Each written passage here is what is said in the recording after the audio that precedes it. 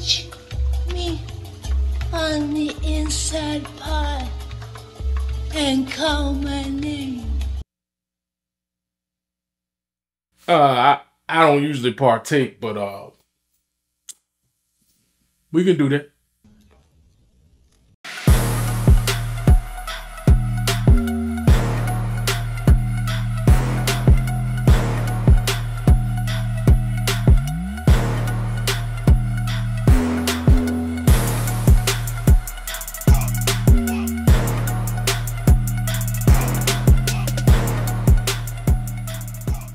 Yo, what's good, what's good, y'all? This your homie, your VA homie, Killer Watts 804, your favorite up-and-coming YouTuber. Yo, if you're new to this channel, hit the subscribe button. I'm gonna keep dropping these bangers, man.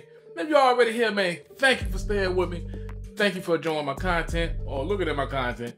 And let's keep going, man. Let's go down this road, man. Right now, today, I wanted to do another classic movie review.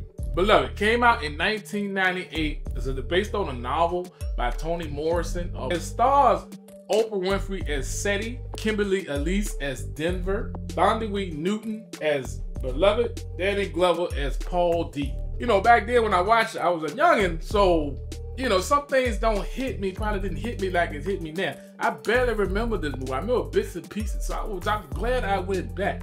Now being who I am with the wisdom that I got, experience I got, oh, this joke hit me a whole different level, man. This joke was ingenious. I love this goddamn movie. Okay, in Beloved, we joined up with Seth, the character Seta. Interesting name. She's a young African-American woman in the, I say, late 1800s, definitely post-Civil War, who's struggling with just trying to live a decent life. She overcame a lot while she was enslaved, and she ran away for her freedom in this movie.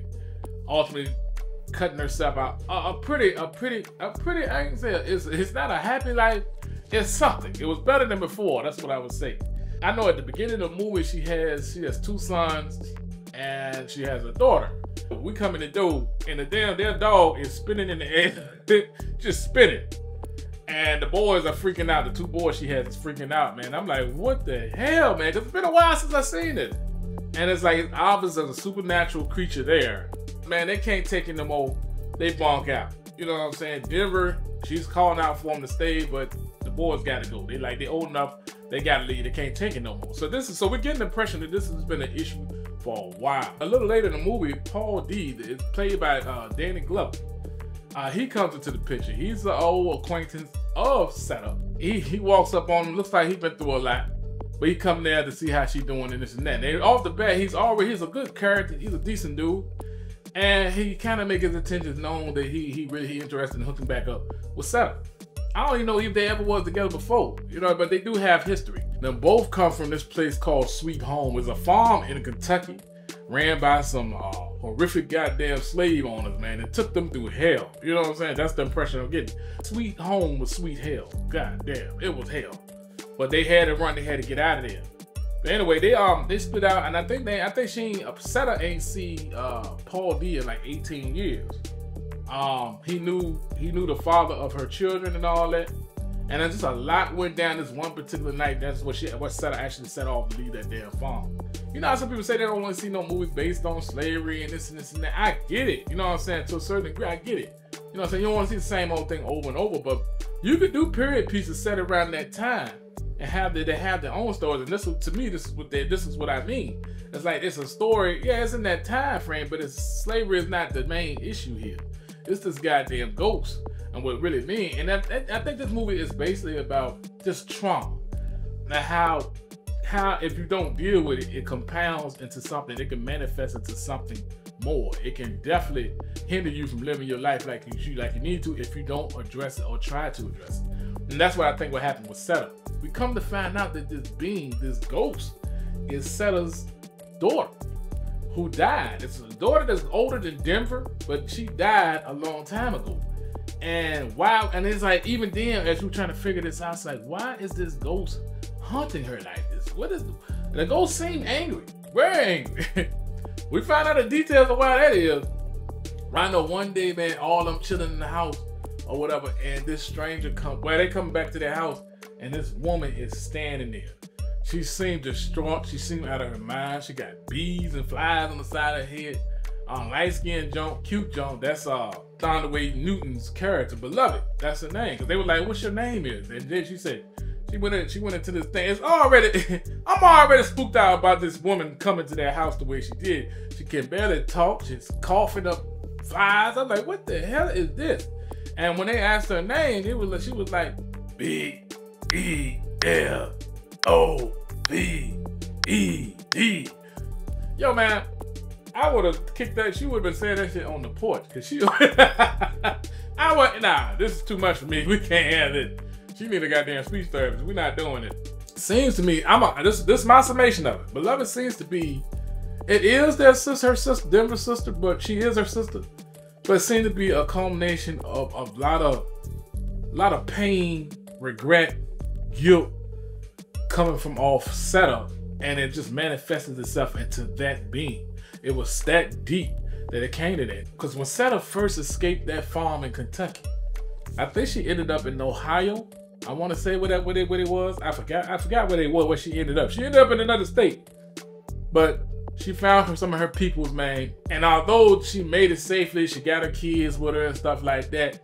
You know, like it's implied throughout the movie, you know, just because you ain't got no chains on don't mean you're not enslaved. You know what I'm saying? And that's what Seta still is, man. She's still on that damn farm. What happened was she was out in the field helping the I don't know, playing with the kids or farming or something.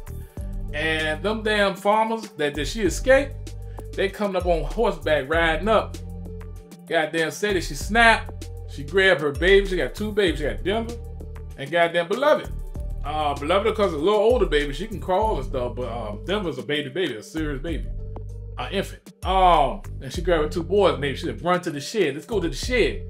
I'm like, wow, what the hell? What's going on with this?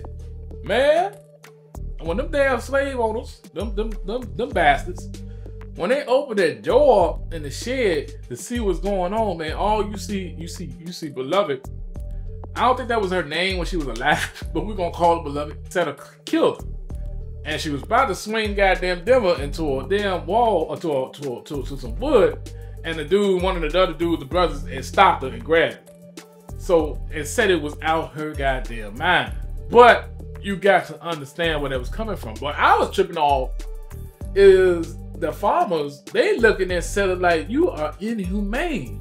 You crazy. What's wrong with you, girl? It's like, and they tearing up. I'm like, okay, so they do have a heart. So these horrific things that happen on their farm, it made me wonder, like, what the hell is the deal with it? So they came to get them kids. They figured they had claim.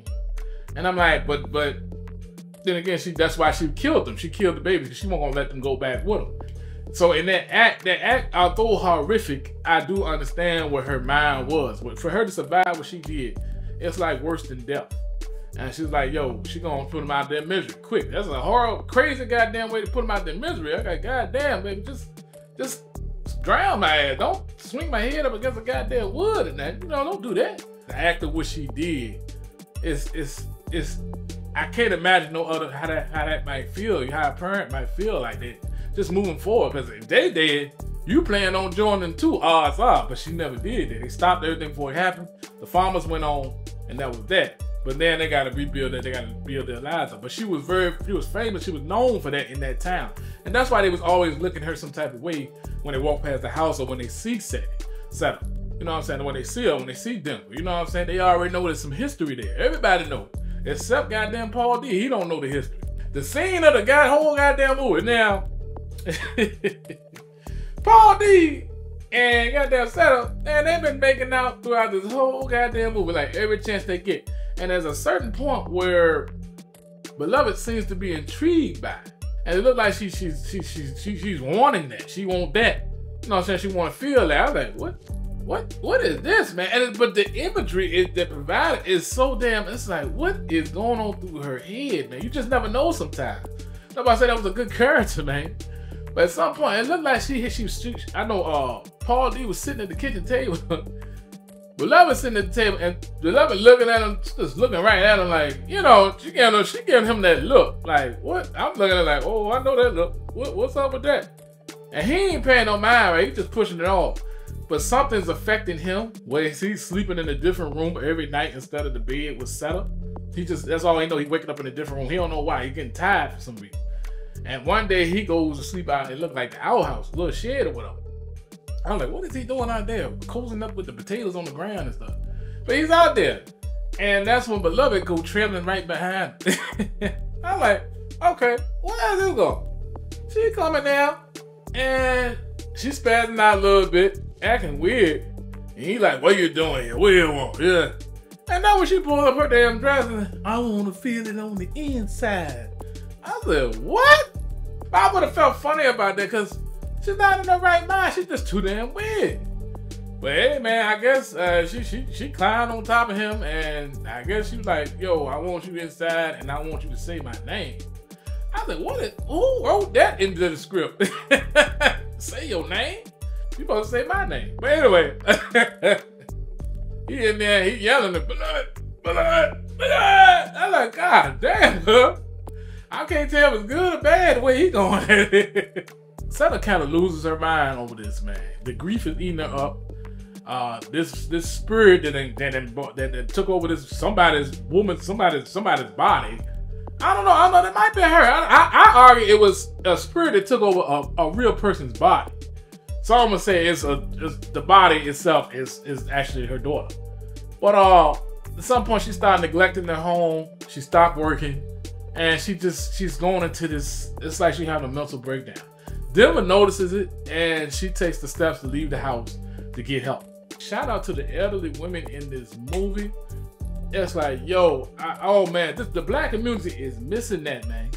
You know, these women are wise, respected, and they've been through it like nobody's business, man. So they know about the hardships, but a lot of the younger folks look up to these people. And man, I would say that's what we're missing today, man.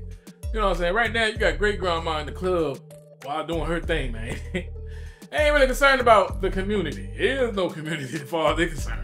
With this supernatural stuff, the thing I like about supernatural movies, base movies, some of them, they know how to just leave enough mystery there to keep you guessing. Because even though I've seen this whole damn movie, I still can't exactly pinpoint what's up with Beloved. I could assume we could all come with different type of assumptions about why she there, what made her tick, what was her mission, you know what I'm saying? All that stuff, but it's like, yo, sometimes it's just better just left the way it is. It's that ill. It's like, yo, all I know is she gone and they can live a life. And I like the way they ended the damn movie. Setta, she's in the bed, she's look weak. She can barely respond, but she's talking to Paul D, and she's like, you know, she's gone. You know what I'm saying? Beloved is gone. Like she was like, she was all I want. She was everything I needed. He's like, no, you is everything you need. Letting her know that, you know, even everything they have been through was going on, you have been an inspiration to all of them. You know what I'm saying? You ran away from that goddamn farm. You established a life. You took care of your kids the best way you can. You try to protect them the best way you could. Although some would disagree with you trying to kill your kids, I understand where it was coming from. You know what I'm saying? You doing all the thing you knew how to do. You know you could do. And even still, you stayed on that and you took care of your babies, man. And you just took them hits. But sometimes them hits were just too much. You took too many hits. You know what I'm saying? It took its toll on them. That's what I think that ghost came from, man. You know what I'm saying? It's too much. It's too much of a toll on her. She done been through too much. But yeah, man. But I dig this junk, man. Beloved, man. I'm going to get this junk on Blu-ray because I will sit down and watch this again. But usually the best movies I got to get at least on Blu-ray. Ain't got to go on 4K. I just need the Blu-ray. I'll be all right. But yeah, man. But if y'all saw it, what did y'all thought was like some of the illest stuff y'all see in the movie? First of all, did you like it? And just think about Beloved. What do you think where she come from? Cause remember, she came there in a dress, a hat, and her feet. She looked like she ain't been walking nowhere. What do you think happened, man? I don't know. It's just deep like that. It's deep. But yeah, man, that's my review of the movie Beloved. It left a hell of an impression on me. Now, I'm gonna be talking about this tonight when I go to work, man. Straight up, straight up. But yeah, man, but y'all get back to me, man. I'm gonna do some more reviews. You got any requests, send them to me. You know how I do. If you need me to roast somebody, send them to me. Anyway, man, peace out. Have a good time. Like, comment, subscribe. You know the deal.